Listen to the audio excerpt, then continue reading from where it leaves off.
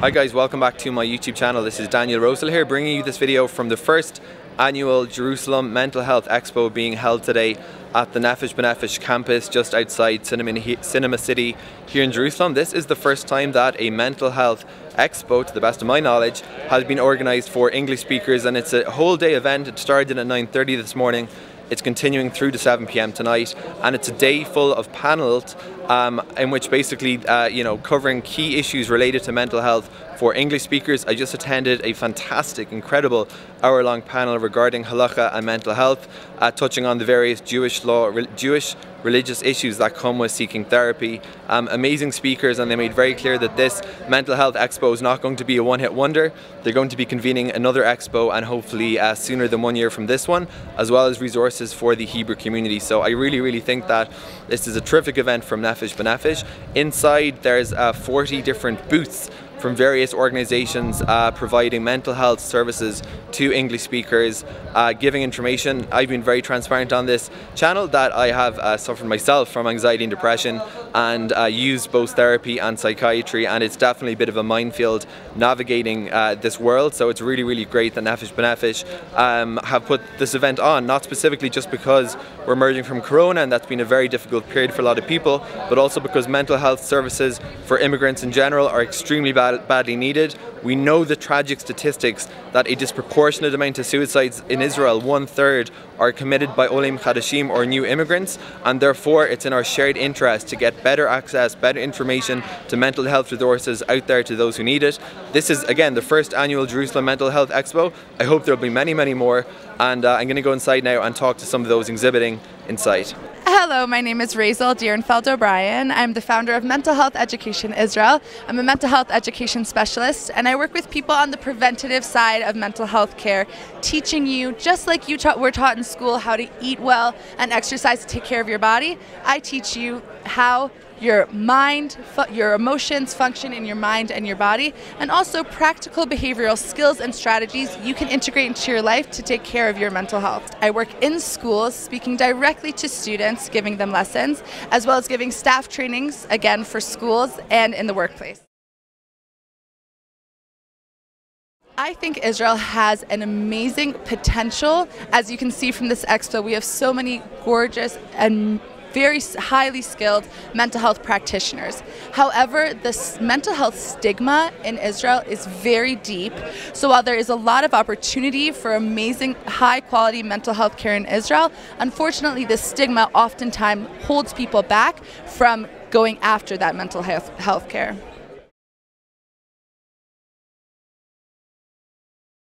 I offer people to create and establish a self-care routine. Take care of your holistic health, your body, your mind, and your social life. Practice positive self-care routines so that when you find yourself in a state of mental health challenge, you already have practiced those positive coping mechanism skills to help yourself through that time in your life. My name is Daniel Landau. I am the founder of a new organization called Men's Helpline, which is an organization that helps men when dealing with miscarriage, infant loss, stillbirth, and infertility. My name is Sean Littman. I am the founder and CEO of Catch-22 Nonprofit Marketing, an agency that focuses on nonprofit organizations, helping them make money. And Daniel from Men's Helpline happens to be one of our favorite clients because he is really gone out the door and just started swinging, and he's been growing ever since.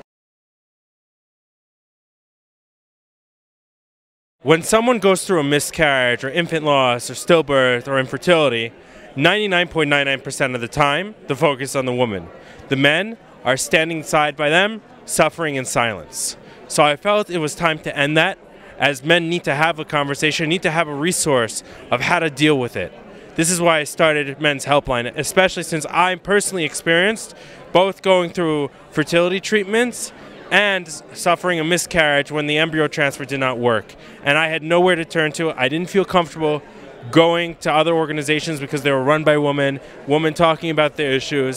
Didn't feel comfortable. I was lost. The only support I had was a Facebook group that I posted in, and it turns out I wasn't alone, and I realized that something more needed to be done. The statistics are 1 in 4 pregnancies end in a miscarriage, 1 in 8 couples struggle with infertility, 1 in 160 births end in a stillbirth, and 1 in 1,000 babies die of SIDS or infant loss over the years. So the fact that I knew that I wasn't alone when a guy to my left, a guy to my right could have been going through this and was suffering in silence, to me that was a problem and I had to do something about it. First of all, men's mental health is an interesting thing, right? Traditionally, we are trained as men to be strong, to not want to talk about these things, not want to cry, to hold it in. But what I've learned, the stigma is, it's a bad stigma. Why? Because if you hold it in and you don't talk about it and you don't cry about it, it destroys you. I've heard too many stories of men's marriages ending with divorce, turning to alcohol, turning to drugs, turning to depression because they're not talking about it. As far as the resources for men in general, mental health in Israel, there really isn't anything. Men's mental health is not talked about because men are strong and they believe that this is how we were built. We're problem solvers. We want to fix things. So the fact that that is how we were trained and educated, this is a problem. So there really is not enough resources out there for men. Men's Helpline offers a podcast where men can come on and share their story. We also offer a Facebook support group, a WhatsApp group, now a hotline which is going to be launched within the week, a 1-800 number hotline where you can call in and get support, and just the ability to reach out and talk to someone if you need it, because remember, you're not alone. I'm Shlomo Yaakov Leifer. I am Shmuel Zacharias, Menachem Mendel Max, Pasha Jabotinsky, Ako, and Aaronstein. We are coming at you live from Yeshivas Gula Shaul, the first yeshiva of the Geula, opened up on day 1 of lockdown from the pandemic.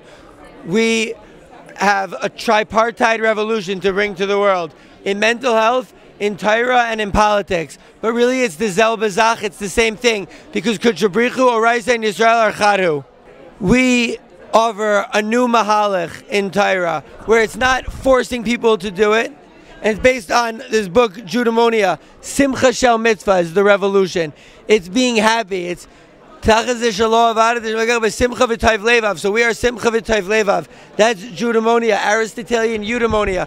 Tov Levav, EU is good, and Deimon is spirit. Tov Levav, goodness of spirit. We are Oved Hashem in Simcha and in Super Chill.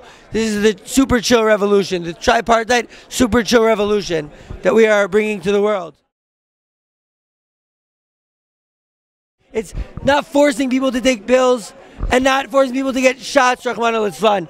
But the revolution in mental health is with Torah and elevation of consciousness. We have to be active participants in our own healing. We are not just going to a doctor. The psyche, the soul, the nefesh is not like a foot. You go to a doctor, you can be passive, he just fixes it up.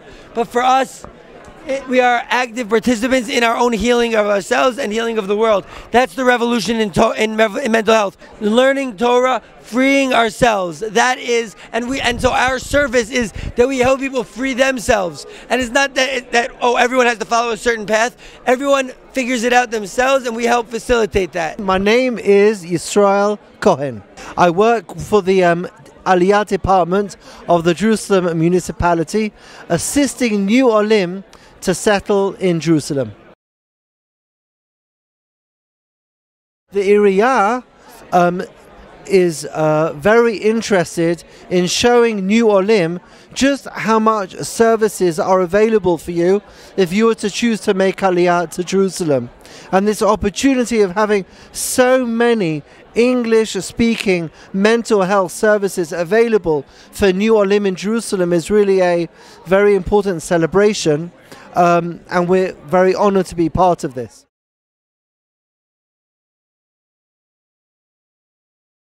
There have been panels, there have been people coming around, a huge amount of networking as well with mental health professionals. It's good for olim to know, not only for those olim who are coming here. You know, it's a tricky time making aliyah. Know that the support exists, but also if you're a mental health professional yourself, know how many options there are for employment in a huge amount of mental health organizations here in Israel. I think this is a most unique, amazing event that has brought something to the public. that I think the public has waited a long time to see. Not only the professionals who have come together to collaborate on behalf of the public, but also for the public to be able to come and experience and listen and speak one-on-one to the different services and resources that have been present today. One of the reasons that that Nefesh B'Nefesh is so proud to be one of the co-hosts of today's event is because immigration brings its own challenges. Whether you are a child, a teen, a parent, an individual, you're looking for employment, you're looking to find your place, whomever you are, Aliyah brings challenges, and that is why we are so happy to bring the resources that can help people find answers to those challenges here at our campus. So United Hatzalah Psychotrauma Response Unit is activated and deployed in all extreme emergency situations like a terror attack or unexpected fatality.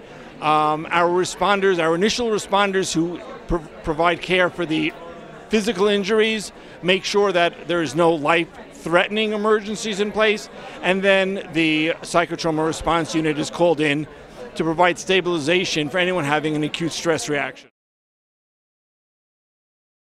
There's a actually a nice cute little card of this is the range of the reaction that someone might have. It's sort of like a pain scale from 0 to 10. It's called standard units of disturbance. And if someone is at a 10, see them perhaps even curled up in a ball, overwhelmed and unable to process what has occurred. And we'll start with treatment for an acute stress reaction and initializing care to give them the strength to continue.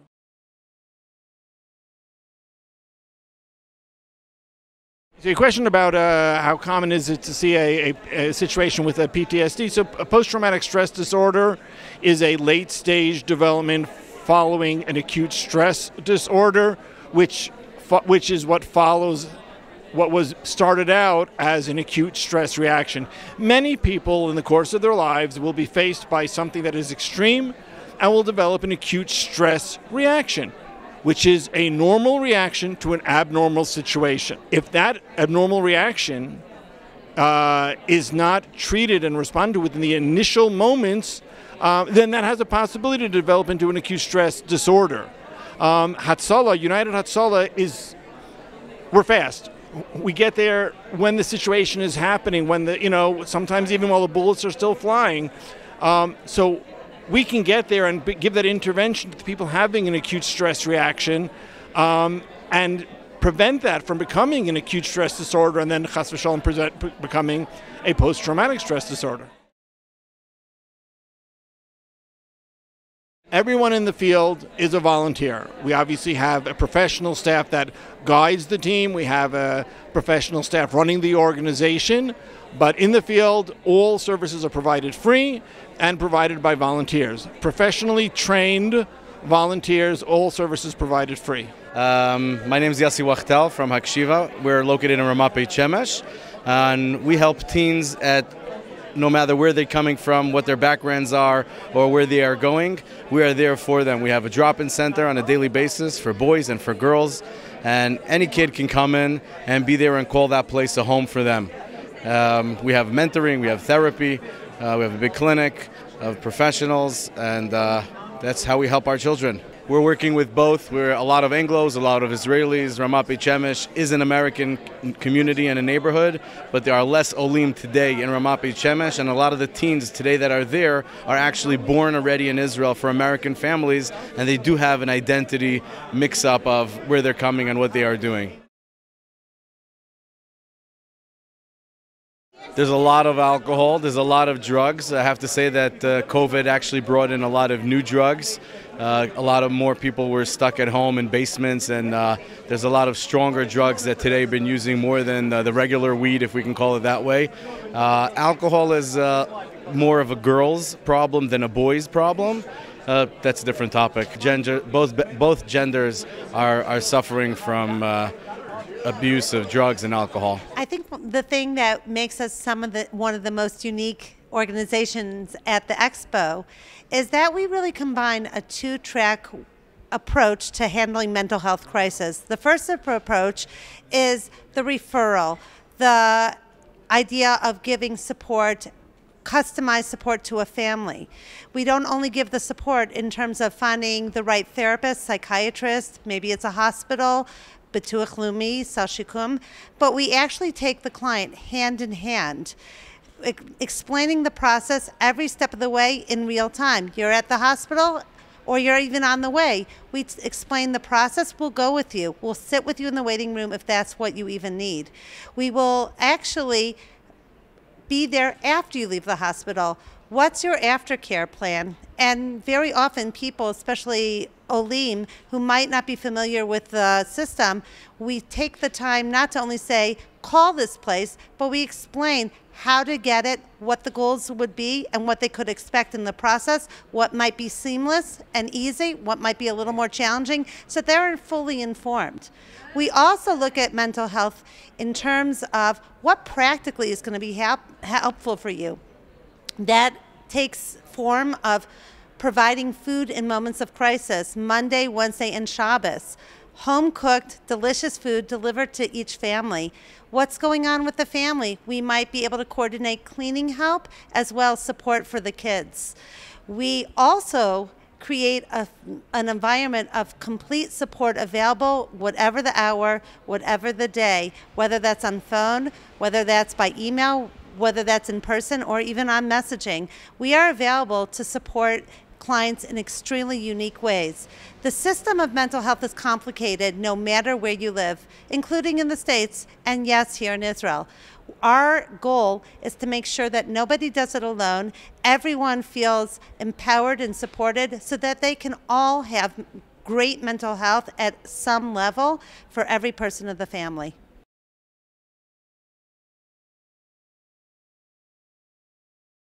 I would answer, it's actually amazing here. There is an amazing amount of practitioners, highly qualified professionals, and available programs in a much more affordable and accessible way. Where we get stuck is very often the language and cultural gaps, as well as the communications, even at a professional level, to be aware of who does what, to understand on a individual level as a professional, when referring people to tell them what to do, we're the other people, we're the olim, or even if you're on a student or a tourist visa, where they're not able to navigate this. Is it coming from a mental health place? Is it coming maybe from a language barrier? As well as a mental health issue that's causing them to shut down.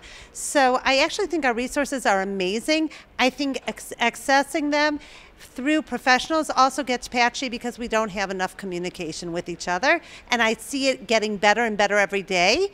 What we want to do is close the gap.